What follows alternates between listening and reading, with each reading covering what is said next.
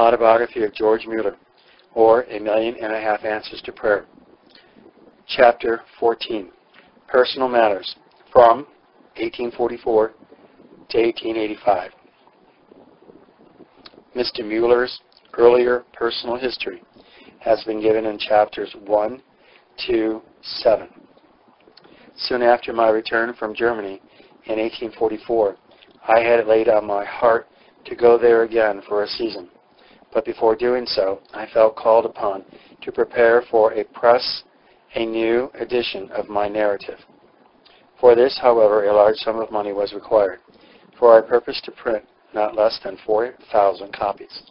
As I had no money of my own for this object, I gave myself to prayer, and after having prayed several months respecting it, I received on December the 30th, 1844, unasked for, the sum which would be needed to accomplish this object. 1844, December 31st. The Lord has been pleased to give me during this year £267, 6 shillings, 9 dimes. To this is to be added that, for the first 2 months and 6 days of this year, my expenses and those of my dear wife during our stay in Germany, and also our traveling expenses back, were met, as I already stated, in full. Also, during the whole of this year, a Christian lady gave to our dear child board and schooling without any remuneration, a present worth to us not less than £50. After our daughter had been at school for half a year, I asked for the account, when it was stated to me by the Christian lady in whose establishment she was that she had a pleasure in educating her gratuitously. However, as I pressed the matter, I obtained the account. It was paid, but the exact sum was returned to me anonymously, which of course I found out at once to be the Christian sister at whose school my daughter was. From that time, I could never more obtain the account, though my dear child was about 6 years longer at school. I refer to this point for this special reason. God had laid it on my heart to care about poor, destitute orphans. To this service I had been led to give myself. He, in return, as a recompense even for this life, took care that my own beloved child should have a very good education, free of expense to me. I was able and well able to pay for her education, and most willing to do so, but the Lord gave it gratuitously, thus also showing how ready He is, abundantly, to help me and to supply my wants. Personal Matters, 1845, Visits Germany, January 6th. Today I received the most painful information, that a false teacher from Switzerland had found his way among the brethren and sisters at it's Stuttgart,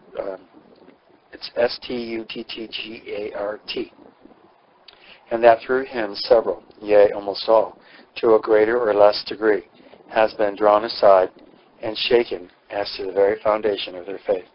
I cannot describe how bitter the trial was to me to see the Lord thus dishonored, and my service for 7 months during the previous year, to all appearance, entirely frustrated. The Lord, however, laid these brethren and sisters on my heart in prayer, so that I was day by day enabled to bring them before God, and also to resolve that, as soon as my path was made plain, I would go again to Stuttgart, Stuttgart, for a season. May 3rd. I have seen it more and more clearly of late, that the time is drawing near when I shall go again to Germany, to labor there for a time. For the brethren who had fallen into grievous errors are now recovering out of them, but need a helping hand to restore them fully, or at least to confirm them in the truth. In addition to this, I purpose to publish some tracts in German. But though it is now 4 months since I have been daily praying respecting this object, I never had been led to ask the Lord to give me means for it, because I felt assured that, when His time was come for me to go, He would provide the means, and also because I had never felt myself led to pray about it. Today, however, I ask the Lord that He would provide the means for all that is necessary in connection with this service, and I had a secret satisfaction in feeling that so much was required. An example, means for the journey to and fro, means for our stay there, means for the publication of tracts, and means to be left behind for the work in Bristol, to supply the need at least for a time, But I did not wish to go unless it were the Lord's will, and if so, He would give me the means. Now see how the Lord dealt with me. About a quarter of an hour after I had been in prayer with my dear wife respecting this object, and I had now, for the first time, asked Him for means to carry it out, though for 4 months we had daily prayed together respecting spiritual success in this service, I received a letter containing an order for £500. In this letter was written, I enclose £500, which will be more useful in your hands than in mine. I meant it in the first place for all that is needed preparatory to and attendance upon your journey to Germany, and whatever surplus may be, you will apply as you find there is need in the different parts of service under your care. Thus the Lord has fully answered our request for means, and that so speedily. On July 19th, my dear wife and I left Bristol for Stuttgart. I should have liked to preach the gospel in the streets or in the marketplaces in Germany, but for that there was no liberty. I did, therefore, what I could in spreading about 1,100 copies of my narrative and tens of thousands of tracts. In this I was particularly encouraged by remembering that the great work at the time of the Reformation was chiefly accomplished by means of printed publications. We traveled in a hired carriage for 17 days, each day about 40 or 45 miles. I had a box containing about 30,000 tracts made on purpose behind the carriage, and in the forepart several portmanteaus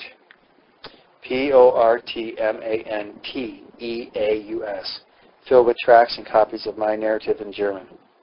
As we went on, my dear wife and I looked out for travelers who were coming or persons on the roadside and handed the books or tracts to them. Perhaps the reader may ask, what has been the result of the labor in Germany? My reply is, God only knows. The day of Christ will declare it. Judging from the constant labor in prayer during 8 months before we went, and day by day while we were on the continent, and day by day for a long time after our return, I am warranted to expect fruit, and I do expect it. I expect abundant fruit in the day of Christ appearing. In the meantime, my comfort is that 220,000 tracts have been circulated, many of which, through the providence of God, found their way not only into the darkest places of the continent of Europe, but went also to America and Australia. Further, the 4,000 copies of the narrative in German are almost all circulated. And again, the publishing of my narrative in German led me to do the same in French, which was accomplished about 3 years later. Further, these tracts were reprinted at Hamburg and at Cologne, and are circulated by other Christians, in addition to which my having published them in Germany led me to get them stereotyped in England, and they continue to be circulated in many countries. December 31st, during this year, the Lord has been pleased to give to me another £433, 19 shillings, 1 3/4 dime. Also, again, during the whole of this year, my dear child had her education free at a boarding school, as stated at the close of the last year, whereby I saved about £50. Also, my traveling expenses to and from Germany and other expenses connected with my service in Germany were paid out of the £500 in which reference has been made. Adding these two items to £433, I had at least £500. Esteemed reader, what do you think of this? Is it not a pleasant thing, in the end, even for this life, really to trust in God? Verily thus I have found it to be, and thus do I find it to be, the longer I live. Only there must be real trust in God, and it must be more than merely using words. If we trust in God, we look to Him alone. We deal with Him alone, and we are satisfied with His knowing about our need. 2 things I add as I write my experience about the Lord's dealings with me for the profit of the saints. During the last year, I resolved that, by God's help, I would seek to be more than ever a channel for the communication of God's bounties and to communicate to those in need or to give to the work of God. I acted according to the light which God gave me, and He condescended to make it His steward in one way or another far more abundantly than ever before. Would we wish to have means entrusted to us by the Lord, or to succeed in our trade, business, profession, etc., we must be truly desirous of being His stewards and only His stewards. In looking over my journal, I find that during this year also, I was more than once without a shilling, yea, without a penny. though my income was about 500 pounds. 1846, conversion of Lydia Muller. April 29th. Today my beloved wife and myself had the inexpressibly great joy of receiving a letter from our beloved daughter while we are staying in the Lord's service at Chippenham, in which she writes that she has now found peace in the Lord Jesus. Thus our prayers are turned into praises. The following is a copy of part of the letter referred to. My very dear father and mother, I am so very glad that you are doing better. I am much obliged for dear mother's kind note. Dearest father and mother, I wish to tell you that I was now happy, but I have not liked to, and I thought I could better tell you in writing than by speaking. I do not know exactly the time when I first was happy in the prospect of death and eternity, but I know that the work of God in my heart was very gradual. I can now say, thanks be unto God for his unspeakable gift. Please, dear father and mother, to pray for me, that I may be kept from dishonoring God, and that I may be more and more thankful to him for the gift of his Son, and for my dear parents, my dear auntie, my dear teachers, and all kind friends who love me and pray for me. And now, dear father and mother, with much love, I remain affectionately your little daughter, Lydia Muller. After hearing from her in April, she was not received at once to communion, but being so young, I judged it desirable to watch the work in her soul. Towards the end of the year, however, my fellow laborers being fully satisfied, she was baptized and received into communion when she was 14 years and 3 months old. December 31st. The Lord has been pleased to give me during this year 399 pounds, 2 shillings, 11 dimes. To this is again to be added that during the whole of the year also, my daughter was free of all expenses at a boarding school. This was worth about 50 pounds. 1847, December 31st. During this year, the Lord has been pleased to give me 412 pounds, 18 shillings, 8.5 dimes. To this, there is again to be added the free education of my dear daughter at a boarding school worth to us at least 50 pounds.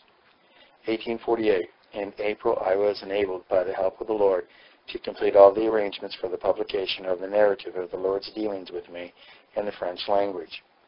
1848 to 1851. December 31st, 1848. During this year, the Lord was pleased to give me 474 pounds, 17 shillings, 7 dimes. In 1849, 413 pounds, 2 shillings, 4 dimes. In 1850, 402 pounds, 4 shillings, 5 dimes. And in 1851, 465 pounds, 13 shillings, 1 3/4 dime. 1852, December 31st. The Lord has been pleased to give me during this year 445 pounds, 8 shillings, 8.5 dimes. My brother-in-law, Mr. A.N. Groves, of whom mention has been made as having been helpful to me by his example when I began my labors in England in 1829, in that he, without any visible support and without being connected with any missionary society, went with his wife and children to Baghdad as a missionary after having given up a lucrative practice of about 1,500 pounds per year. Returned in autumn 1852 from the East Indies a third time, being extremely ill. He lived, however, till May 20th, 1853, when after a most blessed testimony for the Lord, he fell asleep in the Lord in my house. 1853, illness of Lydia Muller. In July, it pleased the Lord to try my faith in a way in which before it had not been tried. My beloved daughter was taken ill on June 20th.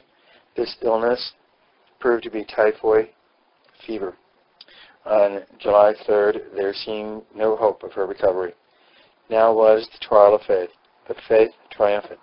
My beloved wife and I were enabled to give her up into the hands of the Lord. He sustained us both.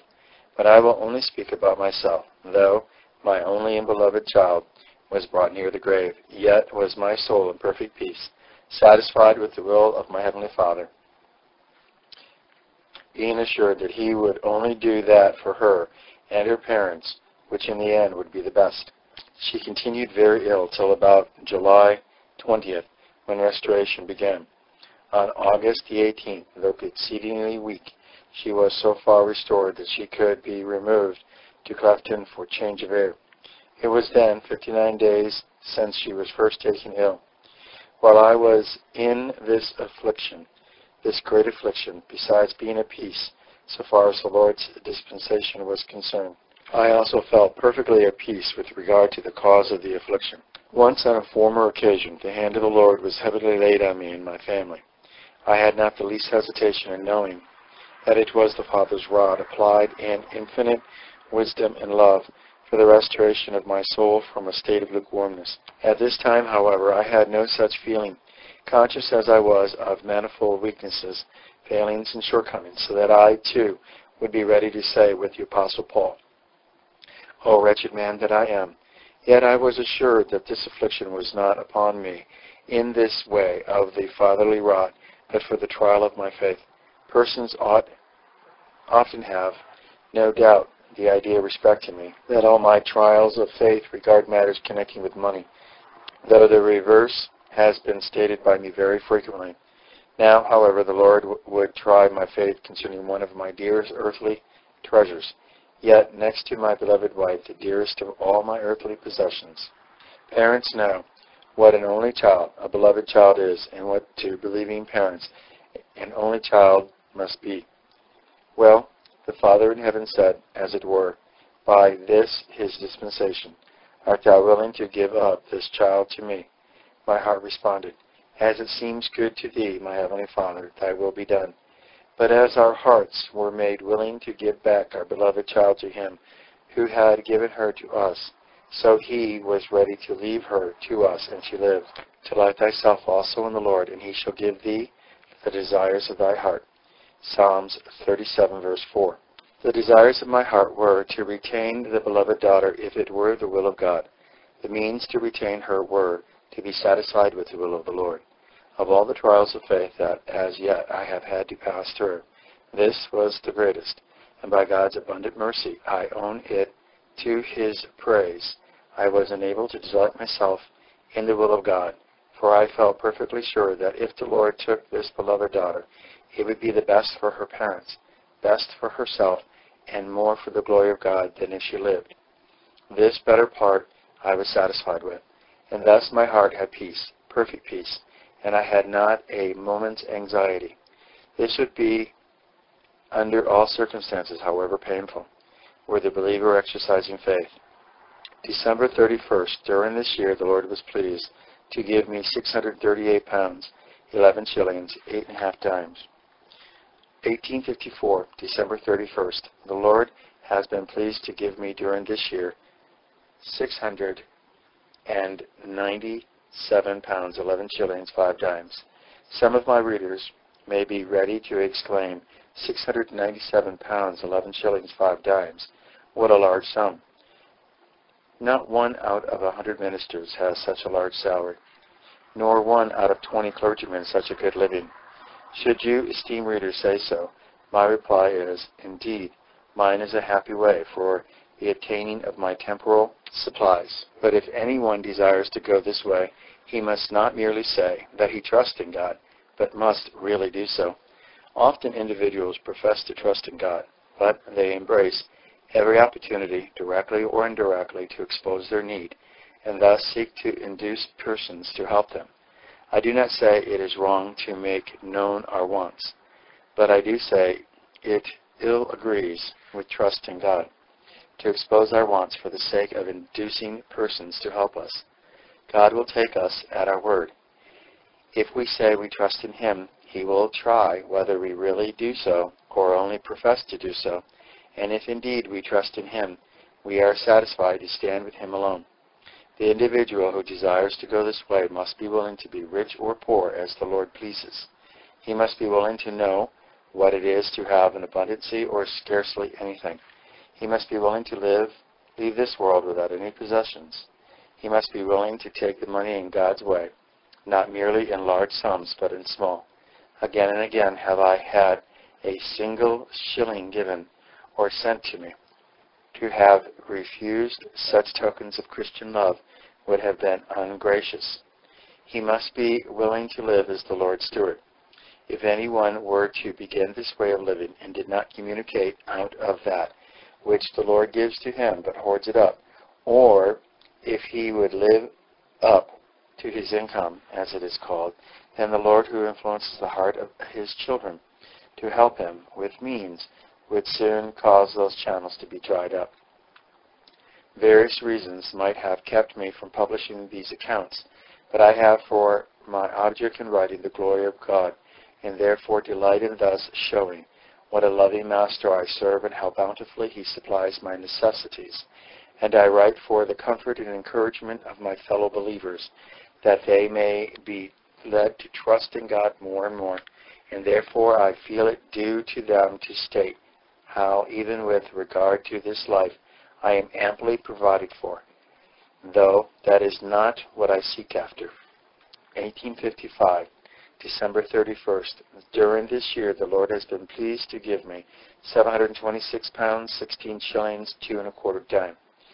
This, dear reader, is the writer's statement after having acted on these principles for more than 25 years. You see, not for a week, a month, or even a year, how the writer has been dealt with by the Lord after he had sent out in this way, but in all simplicity he has related to you how it has been with him year after year.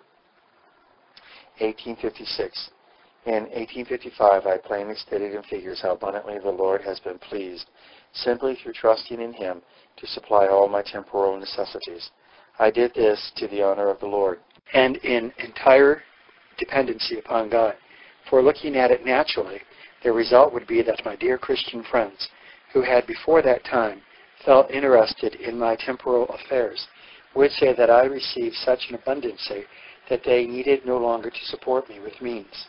But, though this would be naturally suggested to me, yet, since I had only the honor of God in view, in writing the Lord's dealings with me, and not my honor or my temporal advantage, I wrote as I did, whatever the consequences as to my temporal interests might be.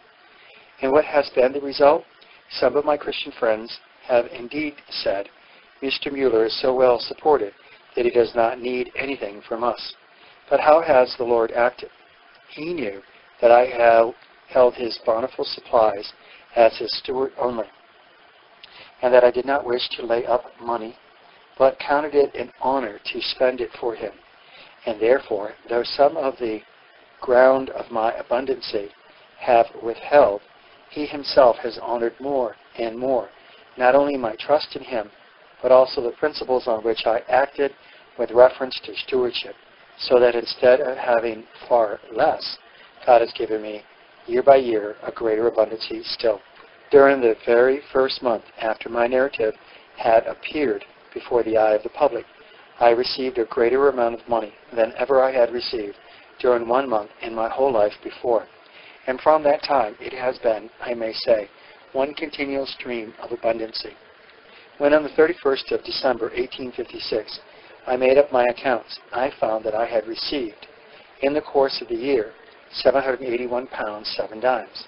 Thus the poor foreigner, whose whole possession was £5 when he began to labor for the Lord in this country, had now received during 1 year £781, 7 dimes, simply in answer to prayer, without asking any one for anything, and without a shilling of salary, either in connection with the ministry of the Word or as the director of the scriptural knowledge institution. O taste and see that the Lord is good. Blessed is the man that trusteth in him. Psalms 34, verse 8. 1857, January 20th. I had given to me for myself £150, October 12th. Today I heard of the conversion of a gentleman for whose conversion I had been daily praying for 12 years and 11 months, viz., since November 1844. How great my joy was on this account, those can easily understand who, after having long waited upon the Lord, at last have their prayers answered. December 31st. On this day I found that, during the past year, the Lord had been pleased to give me £836, 11 shillings, 2 1/4 dimes. 1858. On June 19th, a Christian lady in Berkshire, whom I had never seen, sent me £100 for my own personal expenses. And on August 6th, a Christian gentleman at Birmingham sent me £100 with a special wish to use it in taking care of my health. This last donation came to hand almost instantly after I had given to a Christian brother in business who was in great difficulty a considerable sum in order to enable him to continue his business. And thus the Lord again proved how he had taken notice of this, and how he was willing yet further and further to supply me with means for his work or the necessities of those among whom more especially my lot was cast. December 31st. During this year the Lord was pleased to give me £1,029, 1 shilling, 11 1/4 dimes. Do you see, esteemed reader, how my income increased more and more? And how came this? Because I acted according to the injunctions of the Lord in regard to the means with which He was pleased to entrust me. At least it was my aim so to do. As He was pleased to give me means, so His own blessed work was remembered. As to missions, the circulation of the Holy Scriptures and tracts, etc., and as He was pleased to entrust me with means, the orphan, the widow, the poor generally, and especially also poor believers, were remembered. And with all this, relatives also had a share out of that with which I was entrusted in case they needed it. And so it came that the Lord was pleased to give me more and more. 1859, February the 10th, this day, 30 years ago, I left my father's house to set out for England. How wonderfully has the Lord dealt with me since. June 18th, received from a baroness in Holland, whose name I had not even heard before, £17, 2 shillings, 7 dimes, as one of the numberless ways in which God has been pleased to supply me with means for myself. On October 7th, it was 29 years since I was united in marriage to my beloved, excellent wife, who, with very little interruption, enjoyed very good health up to this time. But at the end of the 29th year of our continual union, she was laid aside by rheumatism, became a great sufferer, and continued a sufferer month after month, till about the middle of the year 1860.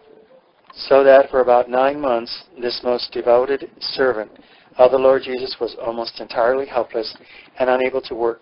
And yet this great affliction to her and to me was so used by the Lord in the reestablishment of her health and strength that she was, through this very affliction, which obliged her to rest so much, spared to me and the work of the Lord for 10 years longer than otherwise, humanly speaking, she might have been.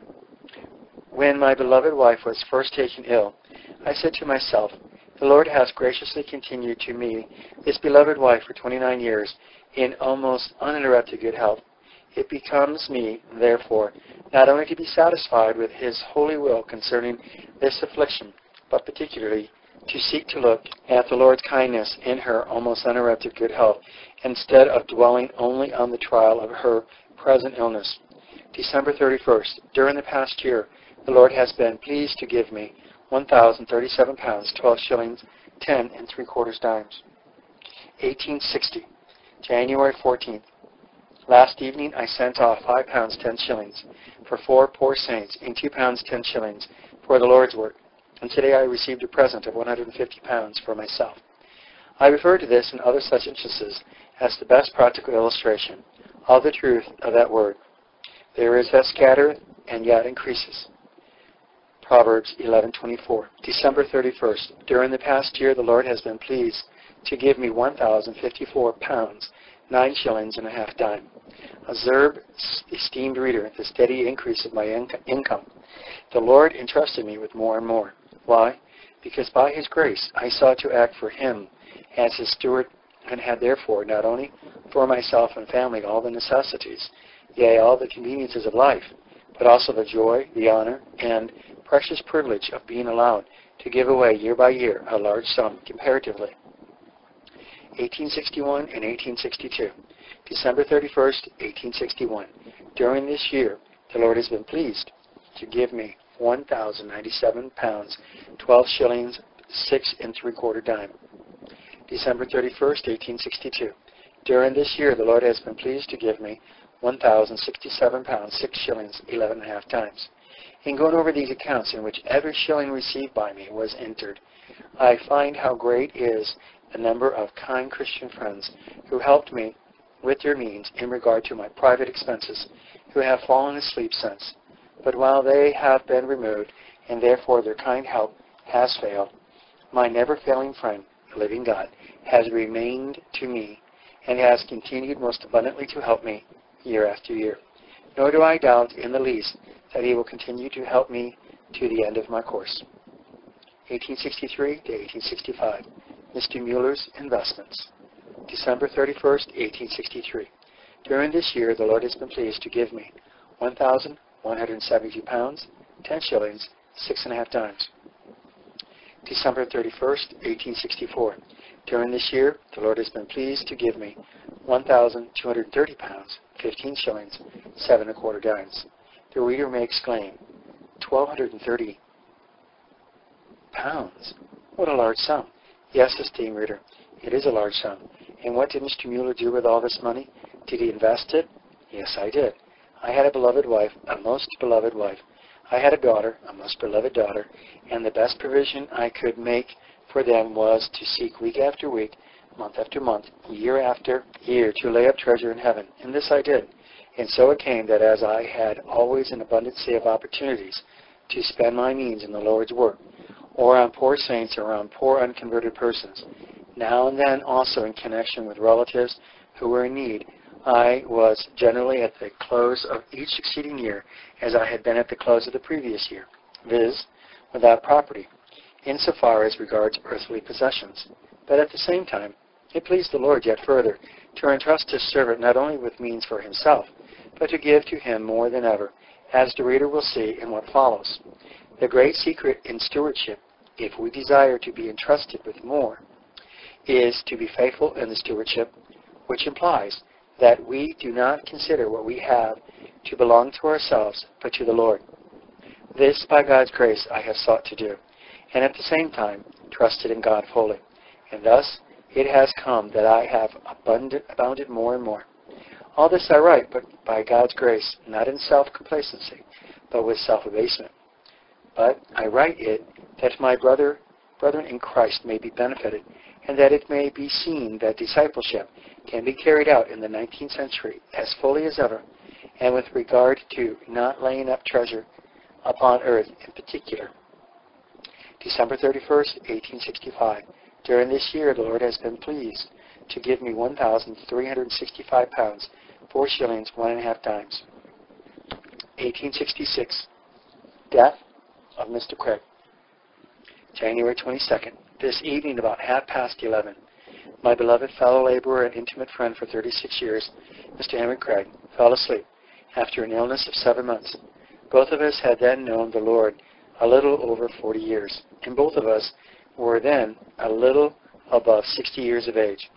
My beloved brother and friend now had his course finished. I was privileged and honored further to labor for the Lord, and to do this now without him, with whom I had often taken counsel. My heart, however, as in all my former trials and difficulties, looked to the Lord, whom I knew, and on whom I had been in the habit practically of leaning for more than 36 years. And now, 1874, after the lapse of all these years since that mournful event, I have to state to His praise that He has helped me, and that in every way His blessing has been continued to me, and even far more abundantly than before. January 30th. The earthly remains of my beloved friend, Mr. Craig, were committed to the grave this day. But I am ill at home and became much worse this evening. For about 3 months afterwards, I was more or less in a feeble state of health. December 31st. During this year, the Lord has been pleased to give me £1,602, 1 shilling, 6½ dimes. 1867, December 31st. During this year, the Lord has been pleased to give me £1,847, 19 shillings, 4½ dimes. Notice particularly, esteemed reader, that I was not 1 year or another year, or these far between, bountifully supplied by the Lord, but year after year. Observe also in particular that these donations were received from hundreds of donors who were residing not only in various parts of England, Scotland, and Ireland, but in France, Switzerland, Italy, Germany, Denmark, Sweden, Holland, Belgium, Canada, the United States, India, Australia, New Zealand, China, etc. There is scarcely a country in the world from whence I have not received donations for myself as well as for the Scriptural Knowledge Institution, which furnishes another precious proof that the hearts of all men are in the hands of God, and that if we have Him on our side, we cannot but be cared for and helped, whatever our position may be and wherever our lot may be cast. When the Israelites wandered through the wilderness, they had food, water to drink, raiment, and everything they really needed.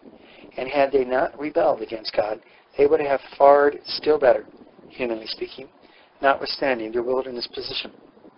1868 to 1870. December 31st, 1868.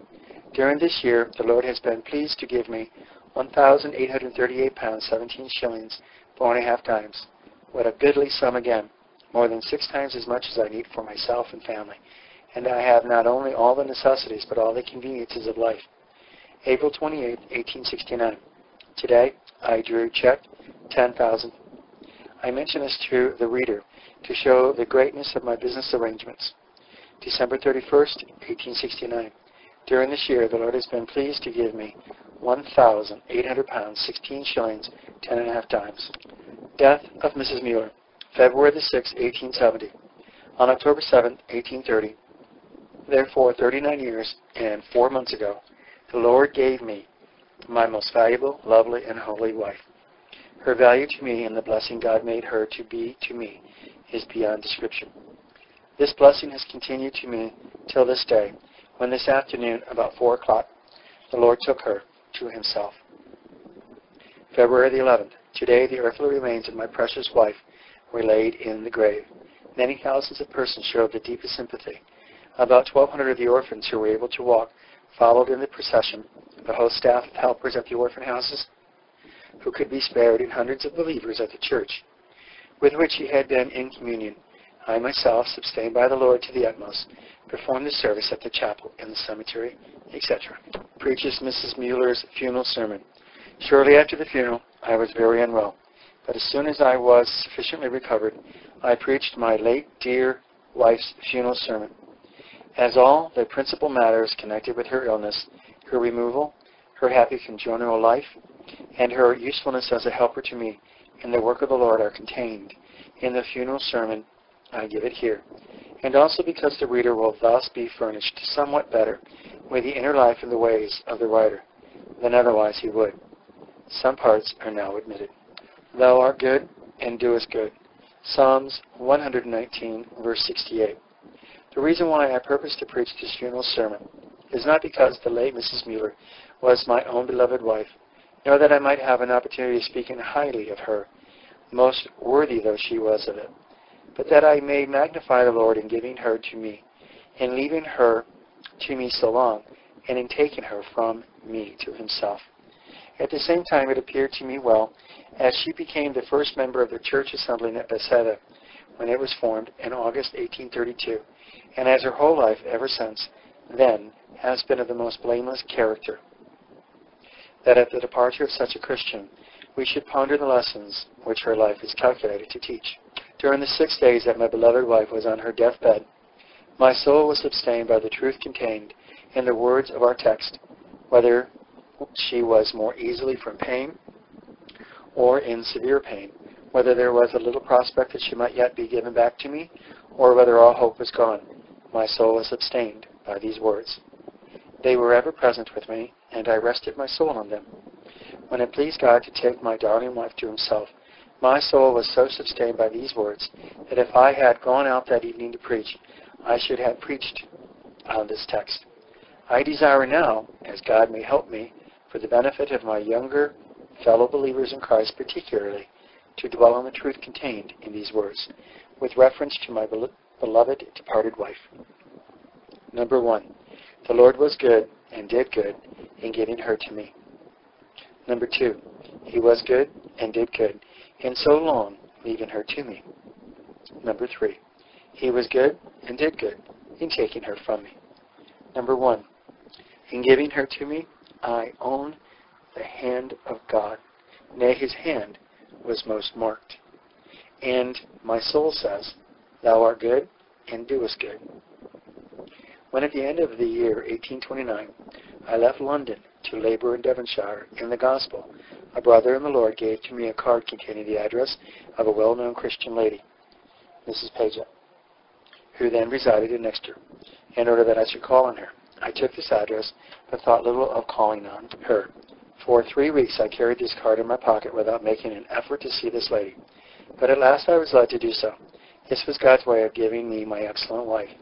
Miss Paget asked me to preach the last Tuesday in January 1830 at the room which she had fitted up at Poltimore, a village near Exeter, and where Mr. A.N. Groves, afterwards my brother-in-law, had preached once a month before he went out as a missionary to Baghdad.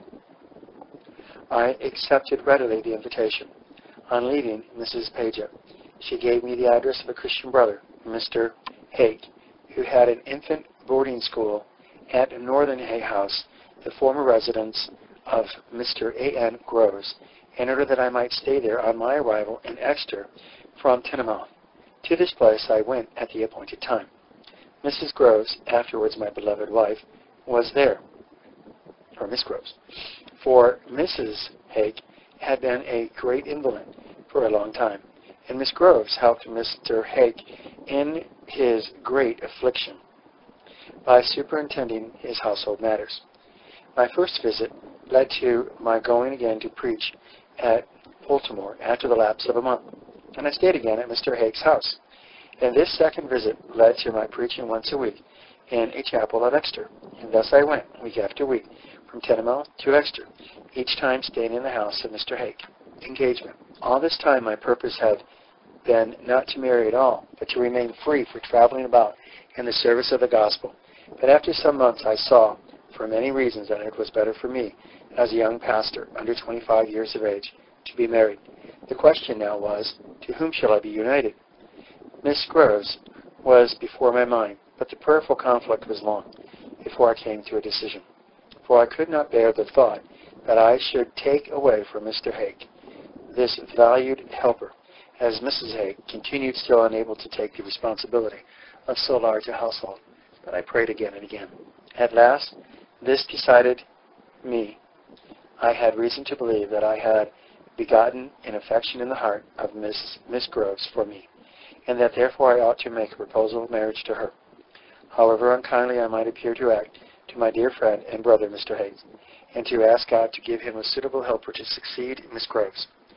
On August 15th, 1830, I therefore wrote to her, proposing to her to become my wife, and on August the 19th, when I went over as usual to Exeter for preaching, she accepted me. The first thing we did after I was accepted was to fall on our knees and to ask the blessing of the Lord on our intended union. Marriage. In about 2 or 3 weeks, the Lord, in answer to prayer, found an individual who seemed suitable to act as housekeeper, whilst Mrs. Higgs continued ill, and on October 7, 1830, we were united in marriage. Our marriage was of the most simple character. We walked to church, had no wedding breakfast, but in the afternoon had a meeting of Christian friends in Mr. Hake's house and commemorated the Lord's death. And then I drove off in the stagecoach with my beloved bride to Teignmouth, and the next day we went to work for the Lord. Simple as our beginning was, and unlike the habits of the world, for Christ's sake, so our godly aim has been to continue ever since. Now see the hand of the Lord in giving me my dearest wife.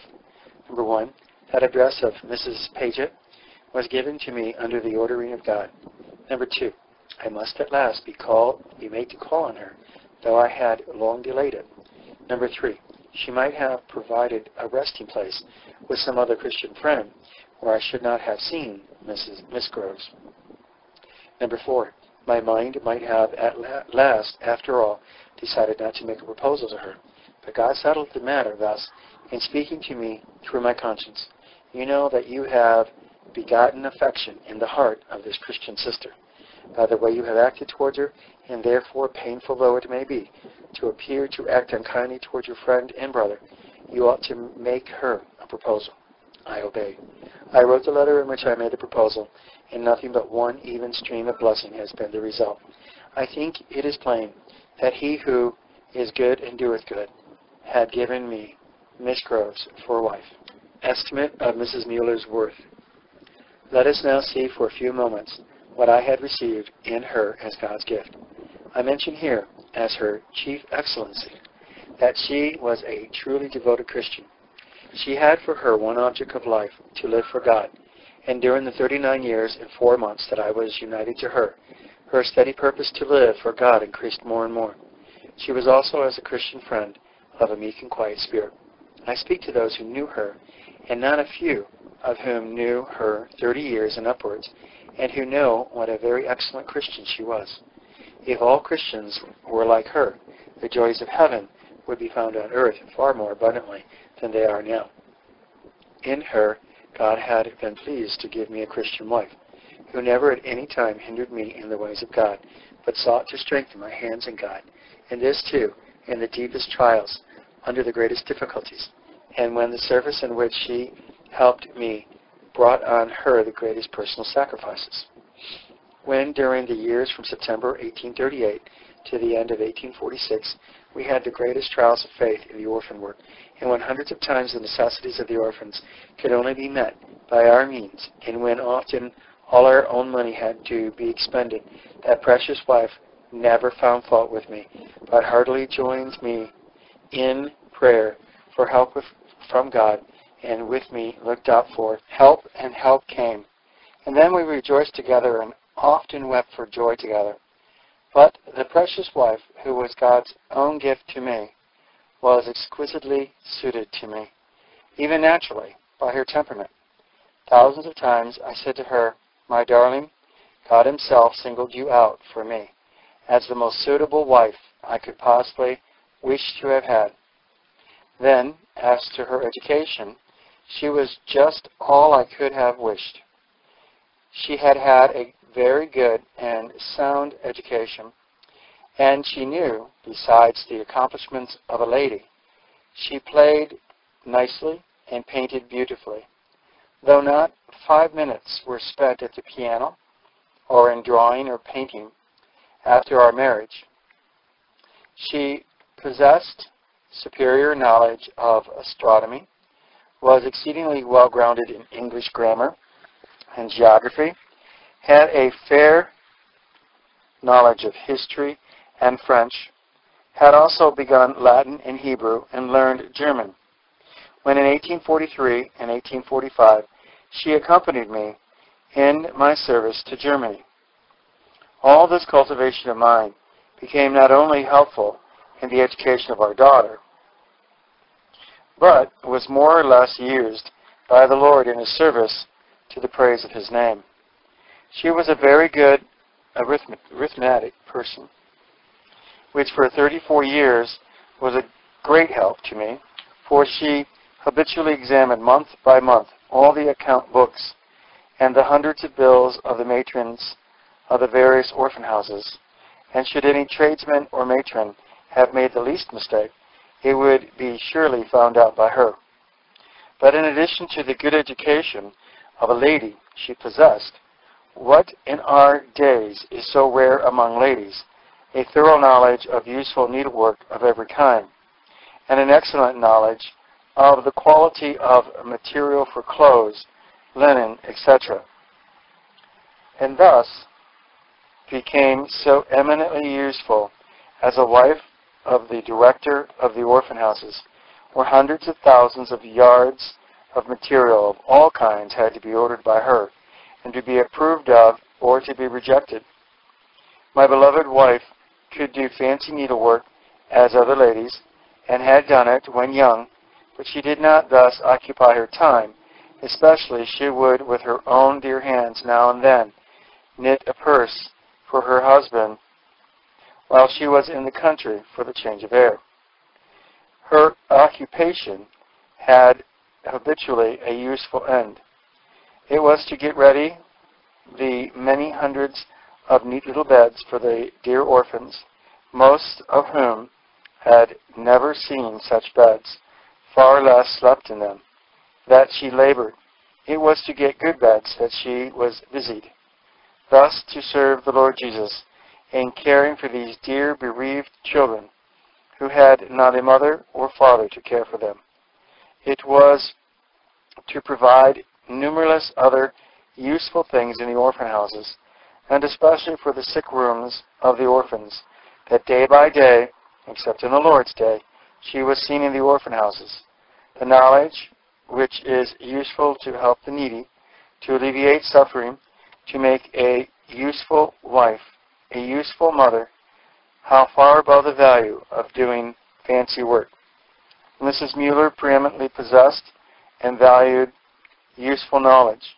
She and her dear sisters had been brought up by a wise as well as loving mother, who saw to it that, while there was nothing spared with regard to a good school and the attendancy of good masters, etc., her daughters should also be eminent in useful knowledge. May Christian mothers who hear me now take heed that their daughters have an education which will make them useful wives and useful mothers. Happiness of their married life. We have seen now that God Himself had given me my beloved wife. We have also seen how suitable she was to me, and in the gift of such a wife, a good foundation for real conjugal happiness was laid. And were we happy? Verily we were. With every year our happiness increased more and more. I never saw my beautiful, beloved wife at any time when I met her unexpectedly anywhere in Bristol without being delighted to do. I never met her, even in the orphan houses, without my heart being delighted so to do. Day by day, as we met in our dressing room at the orphan houses to wash our hands before dinner and tea, I was delighted to meet her, and she was equally pleased to see me. Thousands of times I told her, "My darling, I never saw you at any time since you became my wife without my being delighted to see you." This was not only our way in the first year of our marriage union, nor in the 10th, nor in the 20th, and in the 30th year, but also in the 40th year of our conjugal life. Thus, I spoke to her many times since the 7th of October, 1830. Further, day after day, if anyhow it could be done, I spent after dinner 20 minutes or half an hour with her in her room at the orphan houses, seated on her couch where the Christian brother had sent her in the year 1860 when she was, for about 9 months, so ill with rheumatism. I knew that it was good for her that her dear, active mind and hand should have rest, and I knew well that this would not be except her husband was by her side. Moreover, I also needed a little rest after dinner on account of my weak digestive powers, and therefore I spent these precious moments with my darling wife. There we sat, side by side, her hand in mine as a habitual thing, having a few words of loving intercourse, or being silent, but most happy in the Lord and in each other. And thus it was many times since October 7, 1869, viz., in the 40th year of our conjugal life. Our happiness in God and in each other was indescribable. We had not some happy days every year, nor a month of happiness every year, but we had 12 months of happiness in the year, and thus year after year. Often and often did I say to that beloved one, and this again and again, even in the 40th year of our conjugal union, "My darling, do you think there is a couple in Bristol or in the world happier than we are?" Why do I refer to all this? To show what a remarkable great blessing to a husband is truly godly wife, who also in other respects is fitted for him. But while I own in the fullest degree that the foundation of true spiritual happiness in our marriage life was laid, in that my dearest wife was a decided Christian, and fitted for me by God in other respects, and thus given to me by Him, yet at the same time I am most fully convinced that this was not enough for the continualization of real conjugal happiness during a course of 39 years and 4 months, had there not been more. I therefore must add here the following points. Number 1, both of us, by God's grace, had one object of life, and only one, to live for Christ. Everything else was of a very inferior character to us. However weak and failing in a variety of ways, there was no swerving from this one holy object of life, this godly purpose and the godly aim, day by day, to carry out this purpose greatly added, of necessity added, to true happiness, and therefore in an increase of congenial happiness also. Should this be wanting in any two Christians who are united by marriage ties, let them not be surprised if congenial happiness, real congenial happiness, is also wanting. Number 2, we had the blessing of having an abundancy of work to do, and we did that work. By God's grace, we gave ourselves to it. In this abundancy of work greatly tended instrumentality to the increase of our happiness. Our mornings never began with the uncertainty of how to spend the day and what to do. For as the day began, we had always an abundancy of work. I reckon this a special blessing, and it greatly increased our happiness and sweetened exceedingly the little while we had for rest in each other's society. Many, even true Christians, make the mistake of aiming after a position in which they may be free from work and have all their time on hand. They know not what they wish for, some very great evil instead of some very great blessing. They forget that they desire a time when, for want of regular occupation, they will be particularly exposed to temptation. Number 3, but great as habitually our occupation was, we never allowed this to interfere with the care about our own souls. Before we went to work, we had, as an habitual practice, our seasons for prayer and reading the Scriptures. Should the children of God neglect this and let their work or service for God interfere with caring about their own souls, they cannot for any length be happy in God, and their congenial happiness must also suffer on account of it. Number 4, lastly and most of all to be noticed is this. We had for many years past, whether 20 or 30 years or more, I do not know, besides our seasons for private prayer and family prayer, also habitually our seasons for praying together. For many years, my precious wife and I had, immediately after family prayer in the morning, a short time for prayer together, when the most important points for thanksgiving or the most important points for prayer with regard to the day were brought before God. Should very heavy trials press on me, or should our need of any kind be particularly great, we prayed again after dinner, when I visited her in her room, as stated before. And this, at times of extraordinary difficulties or necessities, might be repeated once or twice more in the afternoon. Yet very rarely was this the case. Then in the evening, during the last hour of our stay at the orphan houses, though our work was never so much, it was an habitual understanding thing that this hour was for prayer. My beloved wife came then to my room, and now our prayer and supplication and intercession, mingled with thanksgiving, lasted generally 40 minutes, 50 minutes, and sometimes the whole hour. At these seasons, we brought perhaps 50 or more different points or persons or circumstances before God. The burden of our prayer was generally of the same character, except when prayers were turned into praises, or when fresh points were added, or when peculiar mercies or blessings or peculiar difficulties and trials led during the part of the time to a variation. We never thus met for prayer without having on various accounts cause for thanksgiving. But at the same time, our seasons for prayer never arrived without our having abundant cause for casting our burden upon the Lord.